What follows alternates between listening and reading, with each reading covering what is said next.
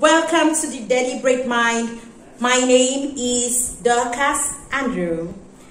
On this channel, our slogan is yielded and deliberate. Yielded to Christ, deliberate with our actions. New guys, thank you for watching. If it's your first time, and don't forget to like, subscribe, be a part of our community. A community that is big on yielding to Christ, ready to yield to Christ and be deliberate with their actions, not to live anyhow, just the way so many persons do, but to do very great things and achieve good results. Okay, thank you. So we're going to be getting down to brass tacks. Help! I keep failing. That's it. That's what the title of the video says. Failing in what aspects? It depends. I keep failing on achieving my goals. I keep failing. When I say I want to serve God, I find myself failing, going back after being a good person for a while. Of course, no one is a good person. Only Christ is good. But I keep failing to do the things I want to do, and those ones I say I don't want to do, I find myself like a dog who goes back to his vomit. I find myself going back to them. And at some points, some persons are like, okay, this intentional living thing, this journey of intentional living it was not meant for me after all. Like, I am not doing this again. And they go back to their vomits fully.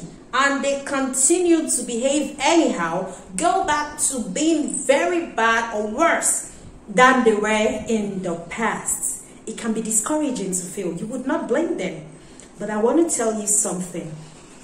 I need to tell you how I've been able to walk around this. Because I used to be somebody who I made some mistakes in my life, and at a point in my life before, I felt God does not need me again. Like, I am in a terrible shape. I don't think I can be good or something. But the time came, I began working intentionally, and I told myself there are things you have to do, things you don't have to do, and one of my A games is serving God. But even right now, serving God and living deliberately, but even right now, I still find myself failing in some ways. I still find myself failing in some ways. And when I want to be so bad, get into this form of guilt that I'm not able to, do anything right, I was able to build a system to come up with something now that helps me, an approach that helps me. And I want to share the approach with you. We are just going to talk about them using points. Number one, when you observe that while being deliberate, you keep failing to be that good person you want to be, don't beat yourself up too much. The first thing is to accept the fact that you're a human. As a human, you should permit yourself, you should know that you can screw up. There will be days when you will screw up. Don't be too hard on yourself. Sometimes we measure ourselves with metrics that are too high. We even compare ourselves to people. We go so, very bad thing to do. We find ourselves comparing ourselves with people. I'm like, I should tell you something. I have observed that those things you find it, you find it very difficult to achieve. There are some persons who don't find it difficult. Some persons find it easier to stick to their plans better than some persons. So if you're that person who finds it very difficult to stick to your plans, it's just you. It's your nature. So don't compare yourself with that other person who you feel is getting it right. Self-comparison is very, very wrong. So accept that you're human. Accept that I was very big on bad attitudes before. So for me to run now, I don't expect it to be a magical thing or an automatic thing. When I screw up, I should not beat myself too much because I know where I am coming from. And the next thing you have to do, you should learn to forgive yourself. There's a guilt that comes with failing all the time. And that guilt, believe me, it is there to make you stay down. It says you fucked up and you are down, stay down. That guilt makes you beat yourself. It makes some persons go into depression, into a depressed state. It makes even some persons to go as long as taking their lives or indulging in the bad habits they were indulging in more than they were doing. And it ruins them. So forgive yourself. Yeah, maybe you've told God, I don't want to do this, I don't want to fornicate, I don't want to do this, and you begin doing it.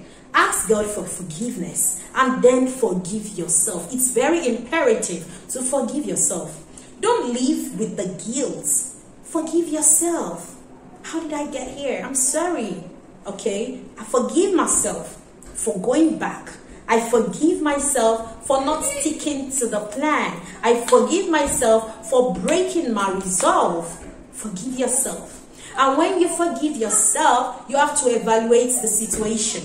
There used to be an adage when I was growing up that a young child would hit his leg on the stone and would not look at what made him fall. It would just go. So how does he learn from the fall? He would not look at how he fell, what the object of his fall was. You, as somebody who is deliberate and intentional with your actions, have to evaluate it.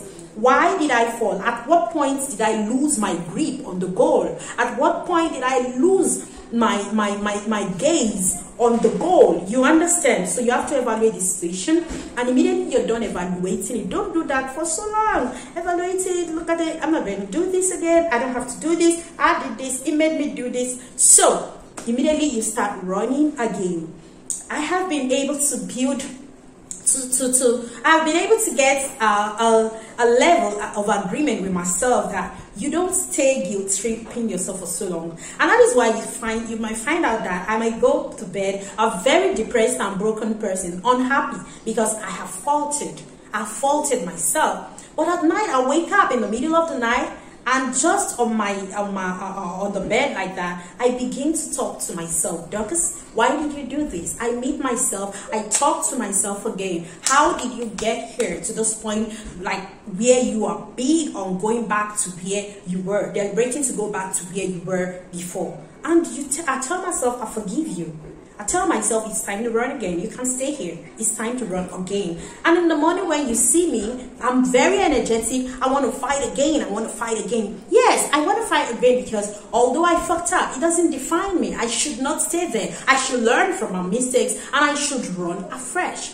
Learn from your mistakes, evaluate them, but don't let them keep you down. Begin to run again. Begin to run immediately. You find out that this is bad. It's a bad situation. Run again.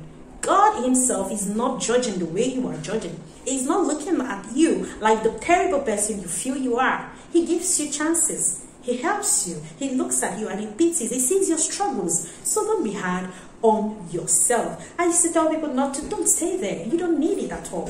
So you do, and you run again. And there is one thing with being consistent with something. That action you strive to continue to do and everything, a time will come when you will become big on it. A time will come where you would begin to fail minimally, or you will have zero failures.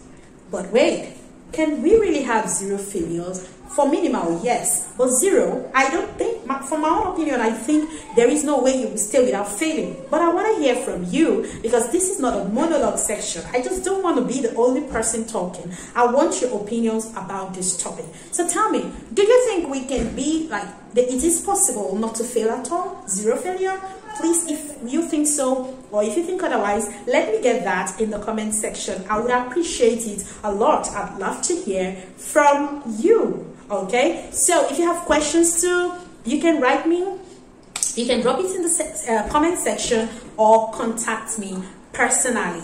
I'll drop my email in the comment section, and then you can write me, you can reach out to me. And I want you to know that God is rooting for you. We are building a community where we want a lasting community of support. We want to support each other, and I want to be there for you while you are also there for me too. So you can contact me, and I want you to know that I love you. I want you to know that irrespective of the shape you're in or how much you failed, that you can still stand on your feet again and you can reach that goal. It does not matter how far. What matters is how well, and that someday you get there. My name is Dr. Sandra. I hope to hear from you. I love you. When I say so, it comes from a special place in my heart. Hoping to see you again. If you got value from here and you have people who you think should listen or watch this video, listen to me speak, kindly share or tell them to watch the video, subscribe, click the notification button so you get also notified each time I drop a video. I do love you. I hope to see you next time. Be blessed, stay yielded, and deliberate with your action. Ciao, ciao. Bye.